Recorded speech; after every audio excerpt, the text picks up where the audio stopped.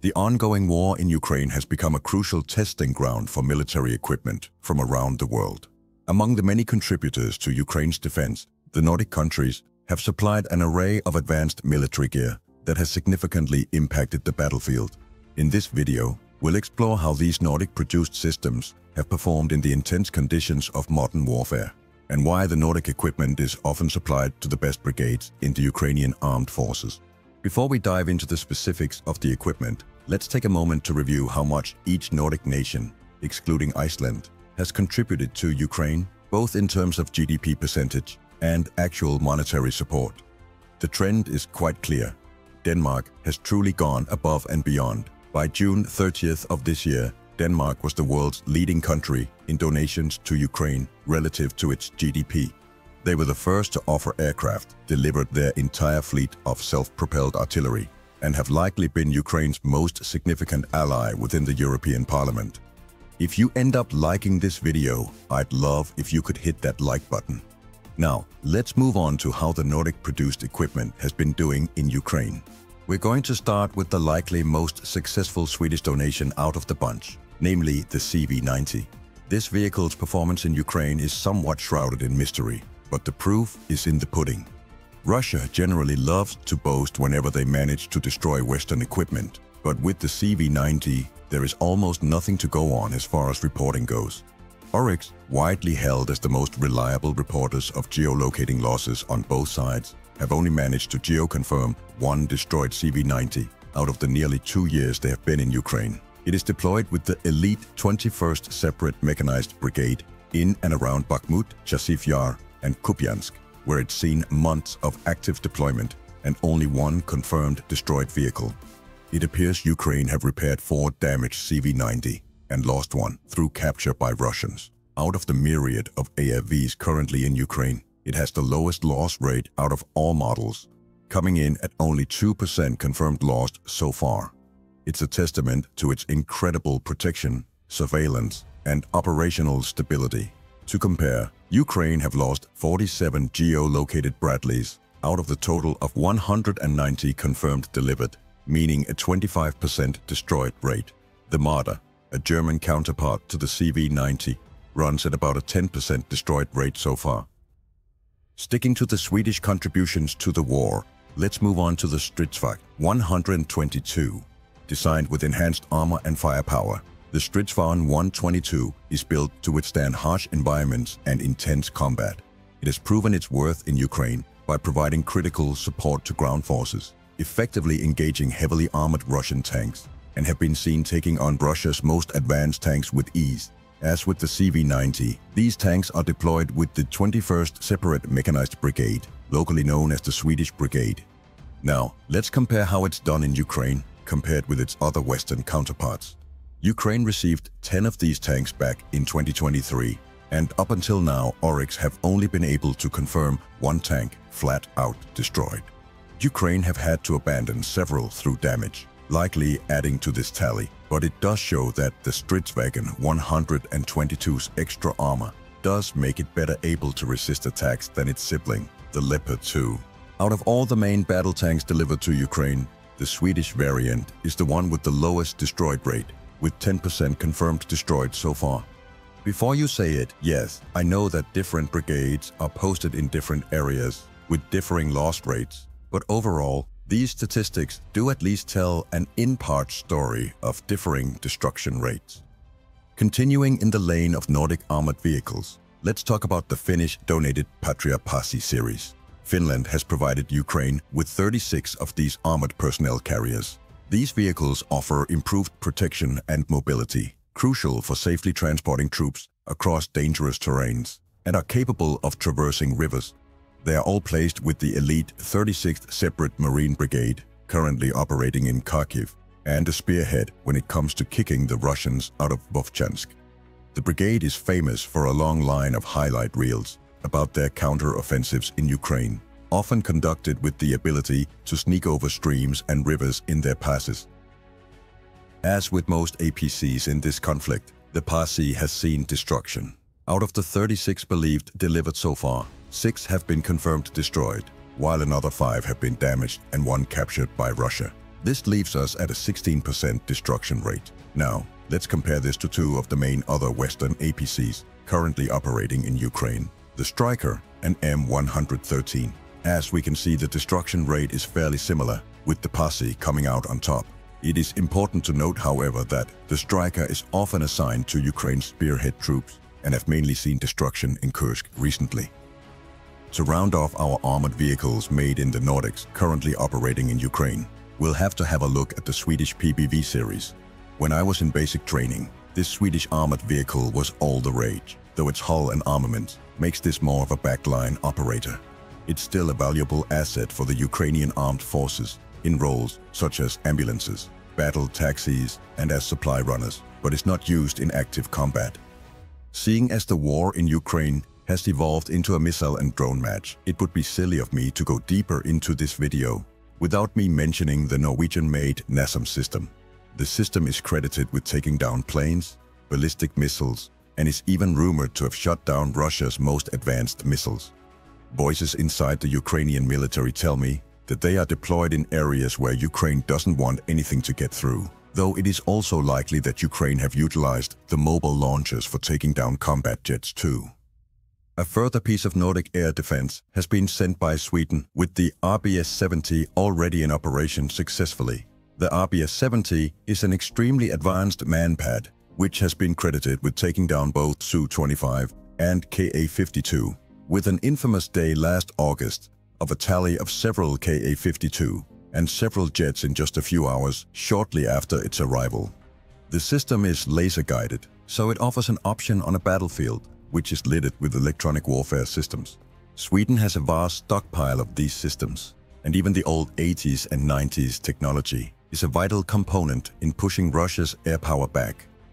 It has a range of 9 kilometers and is likely one of Ukraine's biggest counters to Russia's combat aircraft and helicopters. Moving on to air assets, the top of the list will have to be the F-16, which contains more components from the Danish Air Force industry than any of the other European F-16 program participant nations.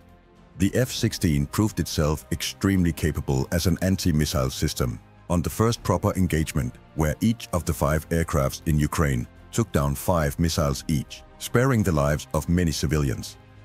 Before you go in the comments and state that the F-16 is bad because one crashed, yes, I know. On average, one of these jets crashes every 6 months, including one crash which killed its pilot during training in the US just last year. For this next aircraft, I'm not 100% sure if the Saab 340 has been delivered to Ukraine or not, but by looking at the operational effectiveness of the Ukrainian Air Force in the Kursk operation, I'm going to go out on a limb and say that either they are, or NATO is feeding the same kind of data to the F-16 hub. Maybe one of my Swedish friends can confirm if the drills are still ongoing at Swedish airfields.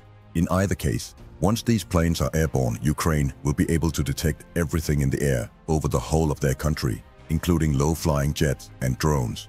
It will be a game changer. One area in which Nordic equipment has outperformed Russian equipment by a whole lot is in artillery. The big-ticket item here is the Swedish-made Archer SPG. It is deployed with the 45th Separate Artillery Brigade, who have operated around Kreminna and Chasiv with the Archer since about May 2024. Out of the 8 delivered units, only 1 had been damaged and repaired so far, showcasing its incredible shoot and scoot tactics. The highlight reels of the 45th, which I sadly can't show due to YouTube combat footage policy, show a devastating system which can fire its whole magazine and move before the shells hit their target. It rightly puts it as one of the most advanced systems in use in Ukraine and gives an enormous edge in counter-battery fire. Exactly what Ukraine needs in a war where they don't have artillery superiority. While it is often hard to figure out what Finland has delivered to Ukraine due to non-disclosure, the arrival of the solid Finnish mortar systems, KRH 40 and 92, is confirmed. While these systems aren't as flashy as an Archer, a well-placed mortar round from these heavy mortars can do as much damage as a 155mm shell. The Black Hornet Nano is likely the most sophisticated micro-drone on the market and has seen extensive use with special ops teams in Ukraine. Norway and the UK donated these in 2022, and since then Ukrainian special ops teams have deployed them to a number of extremely dangerous missions. They're likely the one technology on this list which has seen the most use behind enemy lines in both Russia and the occupied territories. Sweden has an arsenal of anti-tank munitions, like very few other nations on Earth. You may remember early on in the Ukraine war how Russian tanks were taken out with smart ATGMs like the NLAW. Along with it, Sweden and Norway have donated the AT4, the Carl Gustaf, and the M72 Law, all produced in Sweden and Norway. Moving on to the technological space, Sweden, Norway, and Denmark have all donated Nordic radar technology to Ukraine. Sweden and Norway have focused on their co-produced Arthur counter-battery radar, which by all accounts is helping Ukraine win most counter-battery engagements where it is covering, while Denmark has provided a whole host of different Terma radar systems. Furthermore, both Sweden and Norway produce some of the most advanced artillery ammunition in the world. For Norway, it's ram-propelled, while for Sweden it's smart and Excalibur shells. Sweden's smart shells in particular are famed for their precision, and we've often seen videos of them taking out 2 Russian tanks at a time. Norway is also one of Europe's largest producers of artillery shells, with Nano producing over 100,000 155mm shells per year, which is expected to rise to over 1 million per year, with recent investments from the Norwegian government. The buck doesn't stop at artillery shells for Norway and Sweden, who both deliver missiles and airplane munitions to Ukraine. The Penguin missile, produced in Norway up until the early 2000s, was donated to Ukraine just before the Black Sea Fleet started taking massive losses. It is still by all accounts one of the most effective anti-ship missiles in the world, and together with the RBS anti-ship missiles, its Swedish counterparts, it likely has caused a lot of the damage that has made the Black Sea Fleet near useless as a fighting force. Now let's zoom out a bit to more operational technology. Both Sweden and Finland have aided Ukraine with ISR and surveillance, with IceEye and Ericsson playing key roles in Ukraine's battlefield management. IceEye have supplied Ukraine with satellite access, and Ericsson is helping Ukraine manage their communications. Now let's talk a bit about what I think Ukraine should be asking for from its Nordic partners. First of all, a strengthening of their CV90 collection is a must, which Sweden and Denmark have already agreed to. Secondly, it would likely be wise for Norway to wade into the long-range missile debate and supply some of their long-range joint strike missile variants to Ukraine. It appears that the US, Germany, and UK are afraid of the consequences of deep strikes against Russia. But in my mind, these strikes will be the only long-term solution for the problem with glide bombs. Once one nation allows this, all the others will follow. Norway and Denmark's promise of F-16s need to be delivered now, rather than in the future. There's no operational need for this to be delayed other than pilot training. Furthermore, I think Norway needs to step up. The income Norway has received since the start of this war, due to people buying gas and oil from Norway, rather than Russia, far outstrips the 2.4 billion euros they've given in aid so far. If the argument is that Norway is afraid of inflation, they need to look outside of Norway for equipment and gear. They're the richest country of the bunch and can afford more. That's not to say that I don't think Norway has been a good ally. They're still in the top 10 of countries per GDP donated, but there's certainly some spare change lying around. In conclusion, the proof of the technological edge that Nordic military equipment has over other equipment shows that with proper investment and priority, the Nordics should be able to take a much larger part of the NATO market for equipment. A stronger cooperation between the Nordics would likely be a very good idea, and they need to be at the forefront of supporting Ukraine. They have the democratic liberal values to show for, and by aiding Ukraine in their struggle for the same liberties, they'll likely secure an ally for years to come. Lastly, I'd love to hear your feedback. Please let me know in the comments below if you think I missed out on something. And as always, I'd love if you hit those like and subscribe buttons. Have a good one, folks.